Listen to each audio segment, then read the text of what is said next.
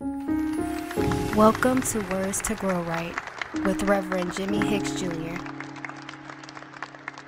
I'm working in this series all year, talking about the born again life, talking about the transformational life, amen. And our theme scriptures in Romans 12:2. If you haven't heard it, it's probably ringing in your ears if you've been here once or twice this year. But it's don't copy the behavior and customs of this world, but let God transform you into a new person by changing the way you think. Then you will learn to know God's will for you, which is good and pleasing and perfect. And I mean, that copy the behavior and customs of this world. If you look around this world, if you look around on TV, if you look around on YouTube or Facebook, whatever, you see so many people copying each other. They look just like, you see one girl is just like the same, guys. I mean, everybody's copying each other based upon what they see. And God said, look, I understand that because because we were created in the image of God. Hallelujah. We're supposed to copy him and disconnected from him. We're trying to copy because it's in us to want to be like. We should want to be like God. So we've been dealing with this transformational process, this born again process that happens when we accept Jesus Christ as our Lord and Savior. If people are not saying to you there's something different about you, you're missing the transformation. No one will ever confuse a butterfly with a caterpillar. Because a caterpillar has gone through a transformational process. Within that transformational process that we are going through, it involves love. It has to involve love. As God is transforming, he's also educating us, because it said, then you will learn. He's educating us about the two most important commandments. Another one of our theme scriptures where Jesus replied, the most important commandment is this. Listen, O Israel, the Lord our God is the one and only Lord. It says, and you must love the Lord your God with all your heart, all your soul, all your mind, all your strength. And then it says the second is equally important. Love your neighbor as yourself. No other commandment is greater than these. And so love is a crucial part of the transformational process. Loving God and loving our neighbors. Well, first, loving God, loving ourselves, and then loving our neighbors as ourselves. Amen.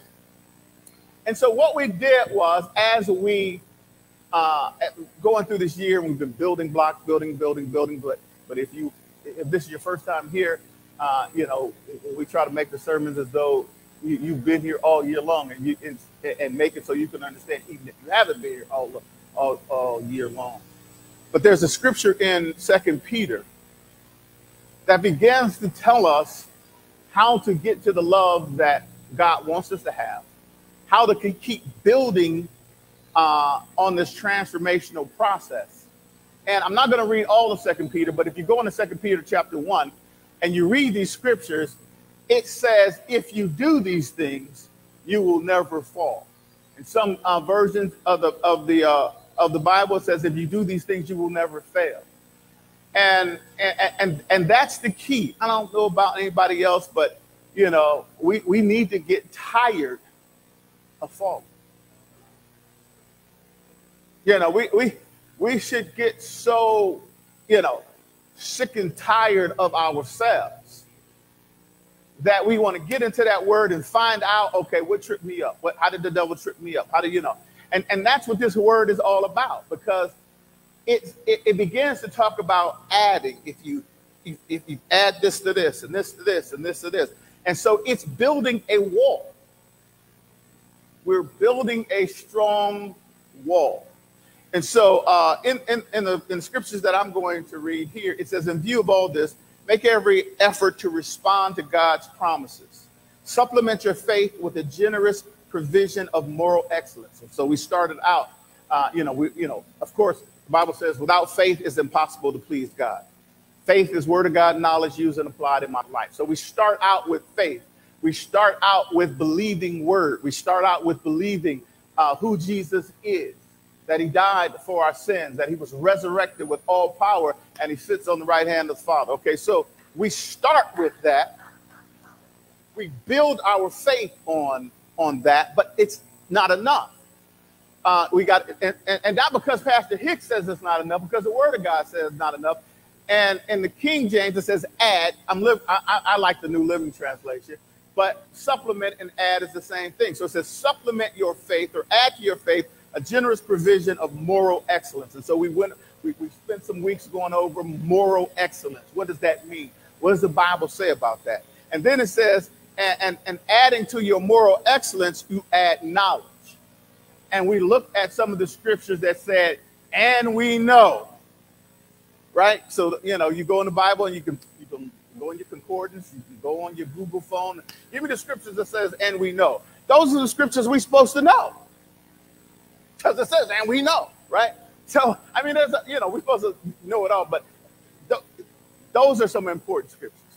And then it says, and knowledge, right? Add to knowledge self-control. And that's where we are right now. And we're taking our time with this because self-control, right, is different from the world's version of self-control, right? And that's what that song and that, the slide, the video that we watch, without you. Self-control in the world is exactly, how it sounds. Self-control. It's you doing it. Okay, well, that's not what the world, what the world is talking about is not the self-control that the Bible is talking about, right? Because, the Bible is always wanting us to rely on God. And so last week we went over self-control, and here's a couple scriptures that we were familiar with. The first one we got familiar with, was Proverbs 25 and 28. Word of God says, a person without self-control is like a city with broken down walls. Now, I didn't get that last week, but it just came to me. We're talking about building. Add to this, like bricks, building. And so we're building walls. Without the self-control, it's like a city with broken down walls, or spiritually you have broken down walls. And the reason we build walls is to keep the enemy out. And so if you are lacking pieces of your wall, then there is a way for the enemy to get in. And so we got to understand that. And one of the scriptures is not here today, but it was talking about the fruit of the Spirit. And the Holy Spirit produces the fruit of the Spirit in our lives. And one of the aspects of the fruit of the Spirit is self-control. So now we understand that spiritually, right, there's a world version of self-control, but then there's a spiritually produced version of self-control that you can only get by accepting Jesus Christ as your Lord and Savior. Because when you do, then there's a gift of the Holy Spirit, right? That's part of the plan. It's not something you have to work for. That's not something you got to ask somebody. No, it says receive, and we're going to look at that. Receive the Holy Spirit. You have to be receptive to it. Amen. And so it's produced. The Word of God says here in Galatians 5 and 16, the Word of God says, so I say, remember, just like I said, let God transform you. It says, let the Holy Spirit guide your lives. He's not going to make you. He's not going to force himself on you. You have to let him. When you receive him, then you let him guide your lives. And then it says, then you won't be doing what your sinful nature craves. Right? The sinful nature, when you do the things that the sinful nature craves, you're out of control. You're out of control. As a Christian, you're out of control. In the world, you might think you're under control because I'm doing what I want to do. Oh, no, I'm making this happen. Oh, thank you, Jesus. So we got to get it fixed in our minds. How we did self-control in the world is different. It's different in the kingdom of God. Because that's where we are. We're in the kingdom of God right now. Hallelujah. So it's different. It's different. Bible says in Romans 8:14, for all who are led by the Spirit of God are children of God. And all who are not, I heard somebody, hey, I just follow it right along. Amen. Somebody, I heard somebody. I mean, sometimes like the Bible doesn't say you're not. Well, the Bible says who is, and if you're not, you're not. And so we looked at lack of contentment. Point number 2, lack of contentment weakens our self-control. We went over that a lot last week. If you are not content, if you allow the devil to mess with your contentment, and here's the funny thing is, I don't care where you are, I don't care who you are, I don't care how much you have, the devil's gonna mess with your contentment. You come up with a brand new car, right? And then somebody come drive by with something more expensive. You like, oh man, all I got is this. That want to mess with your contentment. You was fine until you saw that. Now the devil's saying you should have that. You know you should have that. You better, they ain't no better than you are. What does that mess with? As we said last week, it messes with the fact that the Bible says in all things give thanks. Your thanks to the Lord has dried up because you're not content with what you have. Oh, hallelujah. Thank you, Jesus. I received that, brother. The Bible says in 1 Timothy 6:6, yet true godliness with contentment is itself great wealth. If I'm loving the Lord with all my heart, mind, and strength, and all my soul, heart, mind, and strength, yeah, and then I'm loving my neighbor as myself, that's true godliness. That's wealth. We have to understand that there are some things that you can get from a relationship with Jesus Christ that nobody else in the world can get unless they have that same kind of relationship. And so you are wealthy. You have something that no one else can have unless they go the same way you go. Love, joy, peace, long suffering, goodness, meekness, faith. Hallelujah. They can't have that in the world. The world can't have love. The world pretends to have love, but it has bootleg love because you can't have love unless you have God. The Bible says God is.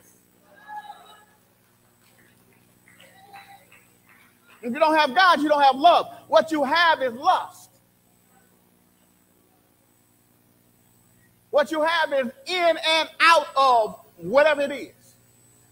1 minute you're in it, the next minute you're out. But my word, the Bible says that love never fails. Love never gives up. People talking about I ain't in it. What are you talking about? Well, you must never was in it. You must never had it. And if you didn't have God, you didn't. I always say this, but there's some people that haven't heard this before. When me and my wife first got married, I didn't love her. I Jimmied her. I did to her what I thought was okay. I did to her what I heard in the street, what I saw on the Cosby Show, what I saw, what I gathered to be loved. That's what I did to her. I never opened up the Word of God. I never read the Bible. I never tried to apply word to her. I never read what the Bible said about being a husband and what I'm supposed to do. I never had any of that. And because I never had that, I never had love because I didn't have God, because I didn't have the Word.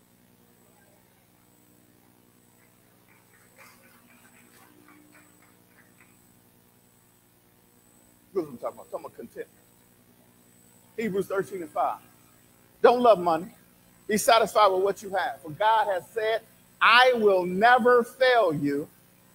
I will never abandon you. When you understand that God is not like, see, the thing is, we try to attribute human characteristics to God. We try, and again, if you had a great father, your great father still can't compare to God. If you had a horrible father, your horrible father is still not your example of God. He said, I am not a man that I would lie. And so he said, I will never leave you. I will never, well, you can take that to the bank. Verse 6, it says, and see, what I mean by that, when I say you take it to the bank, is in this verse 6. So we can say with confidence. So when you understand who God is and who he's not and what he can do, then he said, I can say with confidence, the Lord is my helper, so I will have no fear. What can mere people do to me? I don't know about y'all, but sometimes I get in a place where I know I'm being led by God, but I'm waiting for provision. Anybody been there? Because here, where God guides, he provides. Oh, hallelujah, thank you, Jesus. If you're living your life according to the Word of God, and you know God is telling you to do something. See, it's those people that say, God told me to do this, and they go and do it. And I'm like, well, I thought you was doing so. It didn't work out. So, hold on. I thought you said God told you to do that. Now, either you didn't trust God or you lied on God. If you didn't trust God, then you gave up. Times got hard, times got rough. You wasn't willing to wait for the provision. I'm preaching out of experience right now. I've been waiting on provision, and oh, hallelujah, thank you, Jesus. I know what God has told us to do, and I'm waiting on provision because where he guides, he provides. If he's guiding me, provision got to be right down the road because he is Jehovah Jireh, my provider. I didn't give him that name. That's his name. He is my provider, and so if he's guiding me, provision is his job. Provision is his job. I just got to keep walking in the direction that he's walking. I've learned that it's like, no, your provision is in 2024. You can't handle it in 2023. You don't have everything you need in 2023. The finances and the accounting ain't ready in 2023. You got to wait till 2024. And the provision will be there, but you got to wait. And so some folks are like, man, I don't want to wait. This God thing ain't working for me. I got to go and make some stuff happen. When I was in the street, I had my hustle on. And where that money at right now? I'll slip through your fingers. Luke 12:15. Beware, guard against every kind of greed. Life is not measured by how much you own. Woo, I'm gonna have to keep going. I got some stuff I want to share with y'all. Look. Don't let your focus on the tree make you miss the forest. You so tied up in a tree that you're missing the whole big picture of what God is doing. God is doing so much, but you focused on the tree. You let a bill collector upset you, and you got a $20,000 check on the way, but you got a bill collector making you get out of character with God. That's a tree. God bless you. I will have that when I get that. I will pay you when I can. Move on. Say God bless you. Jesus love you, and do what you can do. Don't lie to him. Don't do it. Just move on. Don't let a tree take your focus off the floor.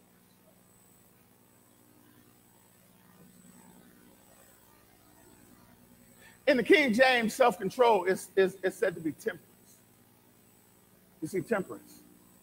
And don't get confused by it, because temperance is just self-control in the face of temptation.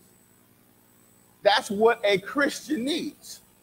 Because every time the devil comes at you, it's going to be in the form of temptation.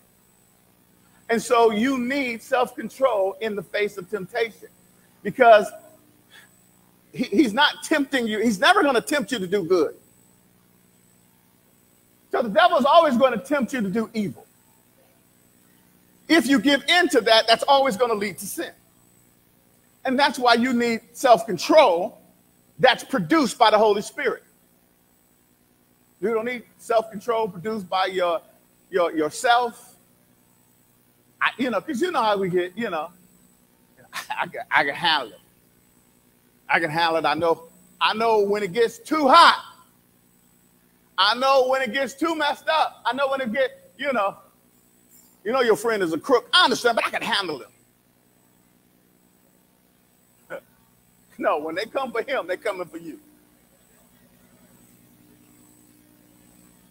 So the thing is, you try to reason it out. You can't reason it out.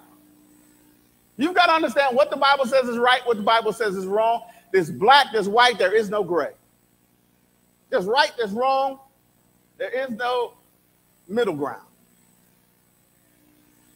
And so we got to understand something. What I want you to understand as I go over this is that receiving the Spirit of God, having the Holy Spirit within us, having God's Spirit within us is not something new that came in the New Testament. It was the original design. But understand, the Holy Spirit will not dwell, somebody help me, in an unclean temple, in an unclean vessel. So if sin is present, the Holy Spirit is like, okay, well, I'll see you later. I mean, and when I say present, I mean the sin is living in your life. It's living in your life. You got sin on your calendar. I'm going to do this thing on the 10th. Oh, look at Genesis 2:7. Then the Lord formed a man from the dust of the ground. He breathed the breath of life into the man's nostril, and the man became a living person. That breath of life was the Holy Spirit. How do I know that? Because we are born again through the Holy Spirit. The Spirit of God brings life, and for us now who are going from, the man went from not existing to having life, right? We're going from death in the sight of God to life through the power of the Holy Spirit that comes now on the inside of us, which allows us to be born again. All these terms are in the Word of God. And so, like I said, the Spirit of God was always supposed to be a part of who we are. And so as we look at this, I want you to see something.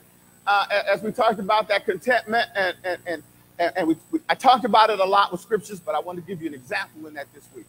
The Bible says the serpent was the shrewdest of all the wild animals the Lord God had made. One day he asked the woman, did God really say you must not eat the fruit from any of the trees in the garden?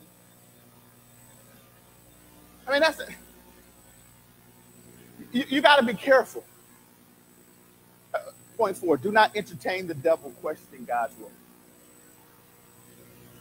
Do not entertain the devil questioning God's word. And y'all and most of y'all entertain it all the time because you come and ask somebody, is it a sin if I do this?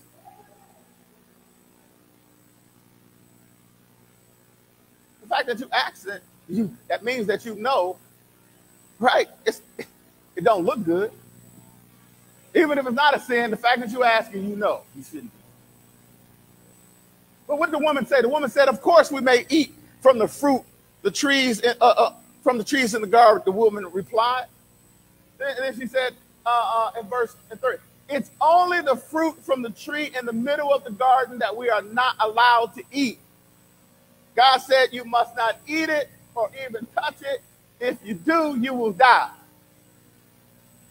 She has the word. She knows the word. Right? Right? Well, what did the serpent say? You won't die, the serpent replied. You won't die. Now she begins to question the word. And as as we continue with that, the Bible, the serpent, he says, God knows that your eyes will be opened as soon as you eat it, and you will be like God, knowing both good and evil. Boom. What did he mess with? So he's now talking to her about, you ain't gonna die, and if you eat it, your eyes gonna be open. You're gonna be like God. Well, I was fine. I could eat 99.9% of everything in the garden. I could walk with God. I could talk with God. If I had any questions, he would answer my questions. I had the Spirit of God on the inside of me. But now the devil is saying, you know what? You could be like God. I was content. I was happy. You got to be careful about that, because then, we know what happened. I'm not going to go with all that, but they lost self-control, which was to be controlled by the Spirit, and they began to do what they wanted to do. So they had now the first example of self-control of the world, as opposed to doing what God, letting your actions be controlled by the word of God. The word already said, no, you can't eat it. I don't care how great a picture it's painted, it cannot supersede the word of God. I don't care if the laws change. I don't care if everybody's doing it. I don't care if the United States, the government, whatever it is, it cannot paint a picture to make you do it and go against the word of God. Oh, hallelujah, thank you, Jesus. Hallelujah, thank you, Jesus. And so I wonder, so that's how, that's how we got into the predicament that we're in right now, right? Hallelujah. Not having the Spirit of God. Hallelujah. And then now receiving the Spirit, but understanding how we're supposed to be led by it. And so, here comes Jesus in the New Testament, right? He's born, gets to be 30 years old, gets to start his ministry. And lo and behold, he goes to be baptized by his cousin John. And then the Holy Spirit comes down like a dove, fills him with the Spirit of God. Let's go to Matthew 4. Those who are led by the Spirit are the children of God, right? Matthew 4:1. Then Jesus was led by the Spirit into the wilderness to be tempted there by the devil. Why would the Holy Spirit want Jesus to be tempted?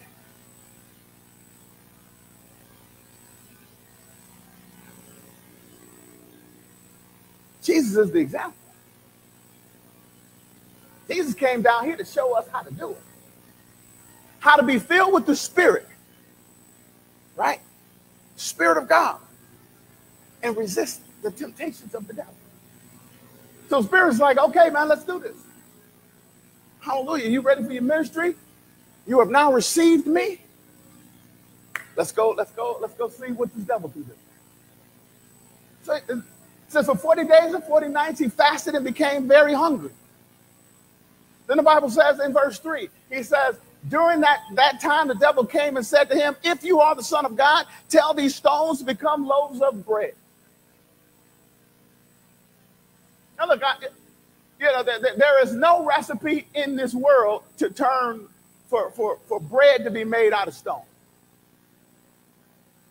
There's no recipe. Man can't do it.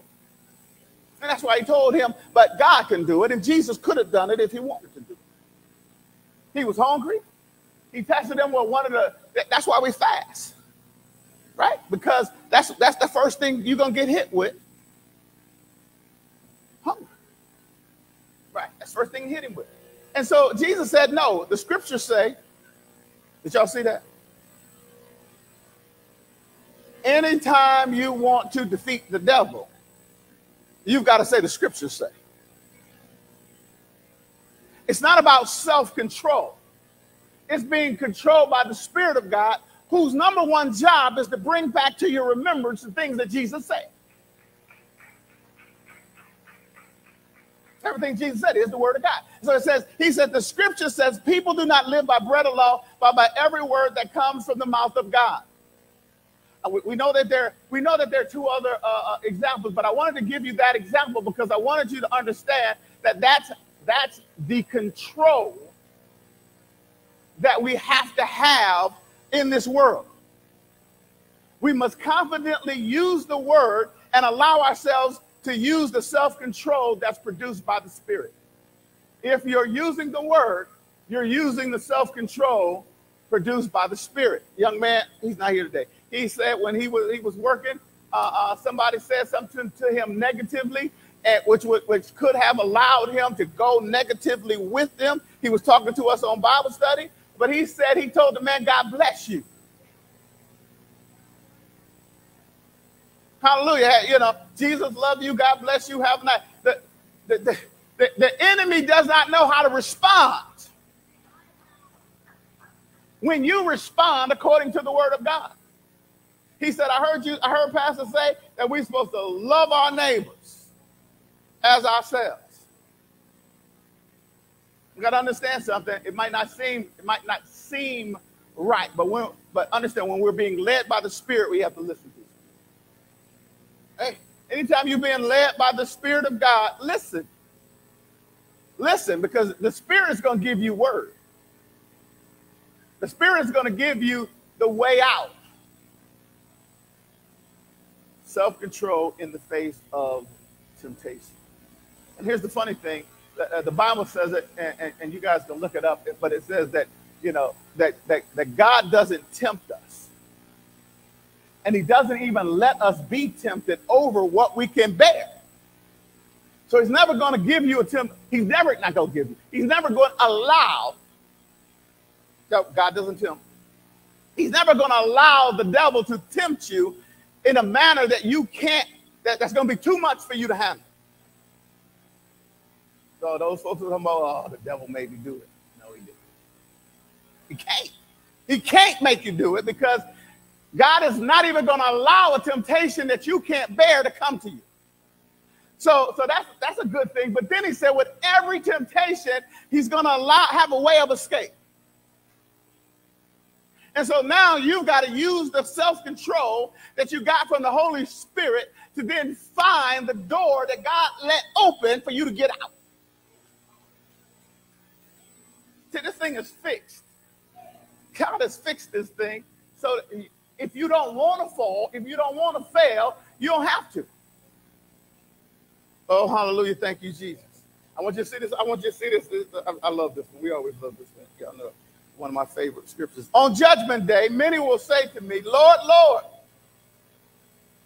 we prophesied in your name and cast out demons in your name and performed many miracles in your name. But I will reply, this is Jesus talking, I never knew you. Get away from me, you who break God's laws. Now understand something. He said, many will say we. So if you take the many and just make it one, they're going to say I. It's I statement. I did this. I did that. I did the other in your name. But the thing is, you're taking credit. You're taking credit and you're denying God's power in your life.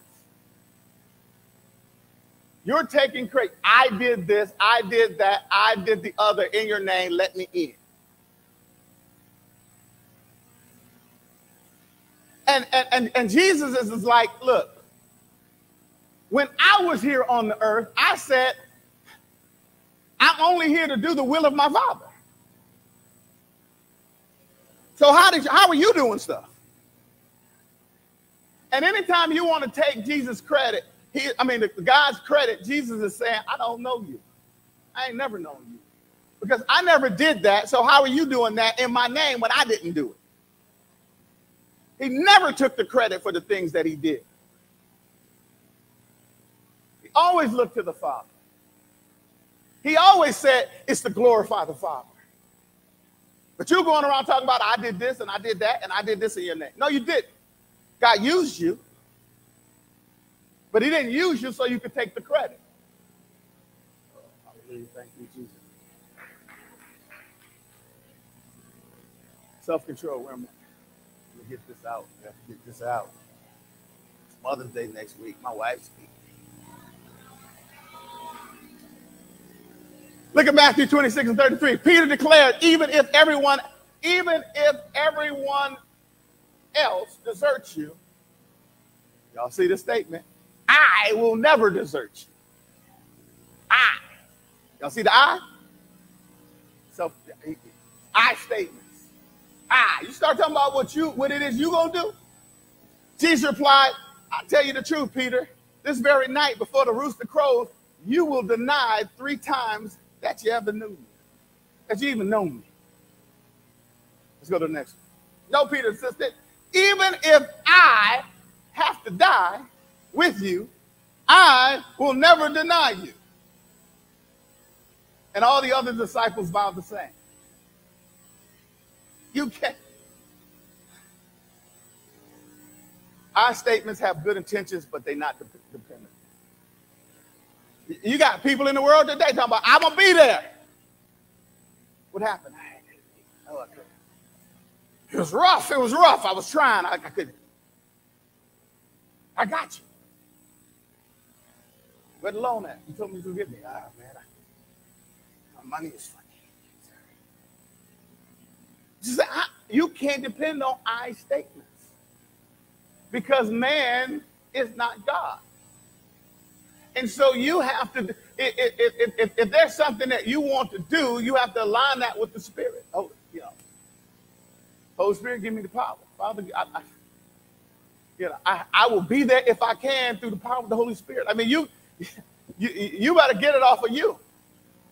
Because Jesus said to him, Simon, Simon, same thing that was Peter, Simon, Satan has asked to sift each of you like wheat. But I pleaded in prayer for you, Simon, that your faith should not fail. So when you have repented, that right there lets you know your faith is. I pray that your faith is not going to fail, but your faith is going to fail. Because he said, so when you have repented and turned to me again, strengthen your brother. See, that right there would have been a light for me. It was like, hold on. Why am I going to need to repent? Because you're going to mess up and you're going to fall. Because your faith is going to fail you. But I'm praying that it's not going to fail you. But this is what Satan wants to do to you. But if you don't understand that it's not you and it's going to have to be the Holy Spirit, your faith is going to fail. Because if this is Jesus talking to Peter, right? Y'all got to get this. He said, I know the devil wants to sift you. He asked permission. I'm not saying I'm going to stop the devil from doing it. I'm letting you know that it's a faith issue. It's your faith issue. And I'm praying. Jesus is, can y'all get this? Jesus is praying for him. He said, I'm praying for you that your faith don't fail. That in the midst of everything that you're going through, you don't give up, cave in, and quit on God. That's a word right there. Jesus is praying for you. That you don't give up, cave in, and quit. That you don't lose faith in him.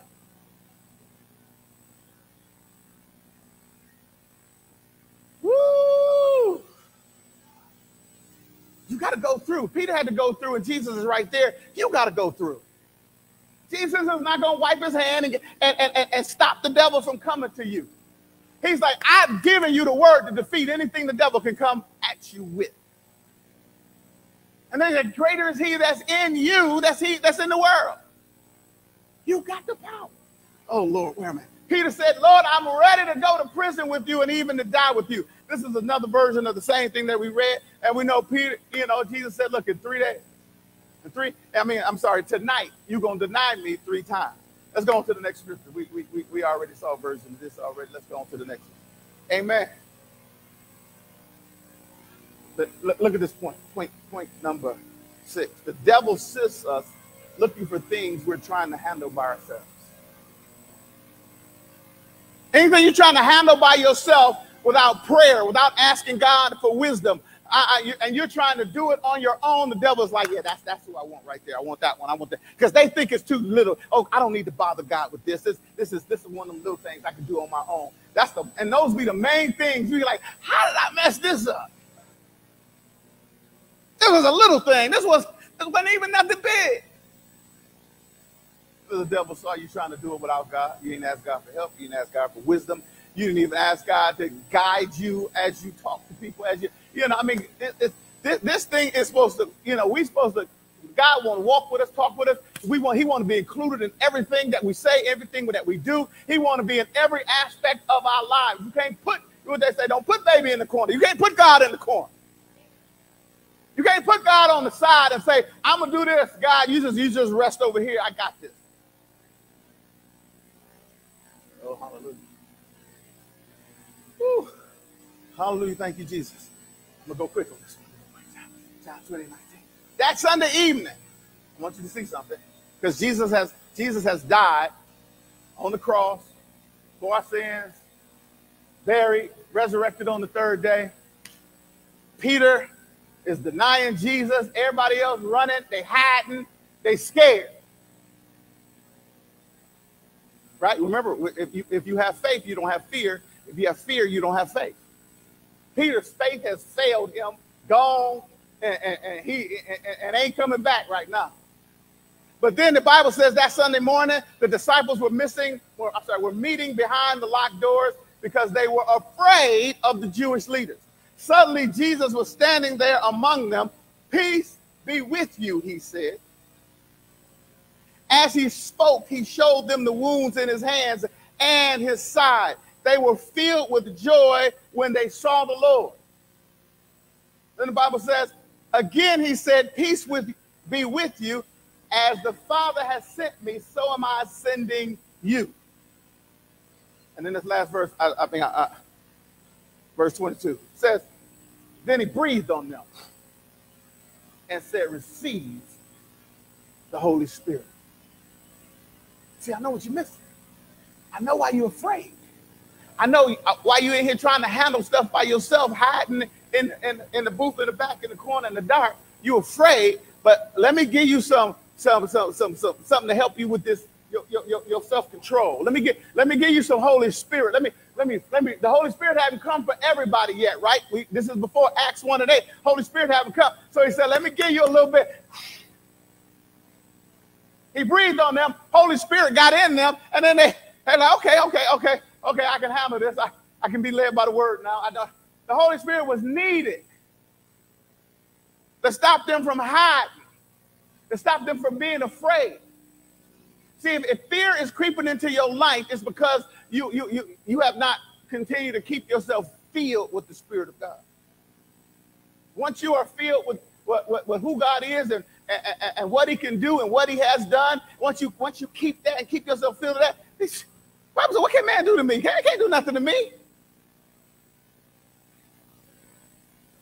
Acts 1:8, what I said. But you will receive power when the Holy Spirit comes upon you, and you will be my witnesses, telling people about me everywhere in Jerusalem, throughout Judea and Samaria, and the ends of the earth. They had Holy Spirit, but they only had, I think it's pronounced exousia. They only had the Spirit that came from Jesus. But Jesus said when the Holy Spirit comes down in the world, that's dunamis. That ain't going nowhere. It's going to stay with you. Long as you don't want sin in your life, you can have Holy Spirit. But if you want sin, you can't have Holy Spirit. But he's available to each and every one of us, and we ain't got to wait no more for Jesus to breathe on us. See, you got to understand something, and it's something that the Lord revealed to me in point 7. Power to be a witness for Jesus gives you self-control to do anything else. As long as I understand now I have power to be a witness, to live right, to talk right in every aspect of my life, to do right in every aspect, then it doesn't matter what I'm doing, whether I'm an astronaut or I'm cleaning up trash, I got power to be a witness and I got power to do whatever I'm doing. And see, that power gives you the self-control to work. Because the Bible says, work as though you're working for the Lord. I can deal with a boss that gets on my nerve. I can deal with, hallelujah, people that want to tell me to do something that ain't in my job description. I can deal with living right. I can deal with doing a job that I think is beneath me in order to feed my family. I can deal with all of that. Oh, hallelujah. Thank you, Jesus. And so we saw, oh, hallelujah. I'm about to finish. I think I'm going to finish with this. But we saw with Peter, and they was hiding, right? Jesus came, they was hiding. And I don't know Jesus. I don't know who he's talking about. He was denied him 3 times, right? Because he didn't have the power of the Spirit in him. They took Jesus away. Holy Spirit went with Jesus. And here go Peter and them. They afraid because they don't have what they need. They don't have the power inside of them. But when the Holy Spirit came, right, and they was filled with the Holy Spirit, look at, and they're going to talk about that more on Pentecost Day, Sunday, Acts 4:17. The Bible says they got caught talking about Jesus. They got caught talking about Jesus. They got arrested. And they was told them, stop talking about Jesus. And the Bible says here, it says, but to keep them from spreading their propaganda any further, we must warn them not to speak to anyone in Jesus' name again. Now, these are the same people that they was hiding when Jesus found them. They was hiding and afraid of. It says in verse 18, it says, so they called the apostles back in and commanded them never to speak or teach in the name of Jesus. In verse 19, the Bible says, but Peter and John, same Peter that denied Jesus, replied, do you think God wants us to obey you rather than him? And they said, we cannot stop telling about anything we have seen or heard. And then they said the council then threatened them further, but they finally let them go because they didn't know how to punish them without starting a riot. Because everybody out there was praising God. And see, that's the thing, is that now when you have Holy Spirit in you, yeah, I'm going to stop. I'm stopping. I ain't going to go. When you have Holy Spirit in you, you have the self-control needed to live for God, to stand for God, to be a witness for God. Hallelujah. And look different in this world. The world wants you to believe, hallelujah, that you got to do it all. That the world wants you to believe that you are weak because you need a religion. You are weak Because you need God. And one of the scriptures, I'm not going to read them, but it was talking about, look, when I am weak, then I am strong. See, the thing is, when I acknowledge I can't do it, that's when God said, that's where I want you. That's where I want you. See, I've been trying to stop you, but you've been going, you've been non-stoppable. I want you to get to a point where it's like, there's nothing I can do. God's like, yeah, that's what I want you. That's what I want you. Because then you can let me take control. It's an oxymoron for a Christian to think they can have self-control without the Holy Spirit. Our self-control is produced by the Holy Spirit. If you do it any other way, you will fail. If you do it any other way, you will fail. Come on, let's praise the Lord. You have been listening to Words to Grow Right with Reverend Jimmie Hicks Jr. We pray that this word takes root in your life.